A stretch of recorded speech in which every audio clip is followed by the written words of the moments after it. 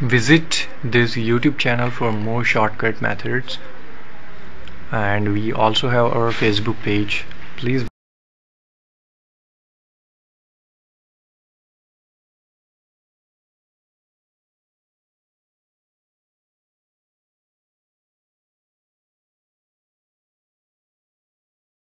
Hi guys, today I will show you how to make a square of a number without using even pen or paper. Yes, that's possible. Let's see how. We take first example. Suppose we want to we'll take a simple example. Know, let's say 25. Now we want to square this number. We already know that the square of 25 is 625, right?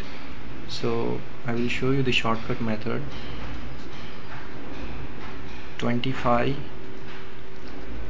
square, how we can calculate. First, put the square of 5, that is 25, right? And now multiply this 2 by the very next letter to 2, that is 3. So 2 multiplied by 3 is 6. We'll put 6 here. So in this way 25 square is 625. Let's take another example. Let's say square of 95. Okay, so 95 is square. First we will again put the square of 5, that is 25, and we will multiply this 9 by the very next digit, that is 10. After 9, that is 10. So we will multiply 9 by 10, we'll get 90. We'll put 90 here. We get our answer. Isn't it the shortest method to find out the squares? Yes. But guys, this method is only applicable when the units digit is 5. Here in our example 25, the unit digit is 5, and in also the second example 95, the units digit is 5.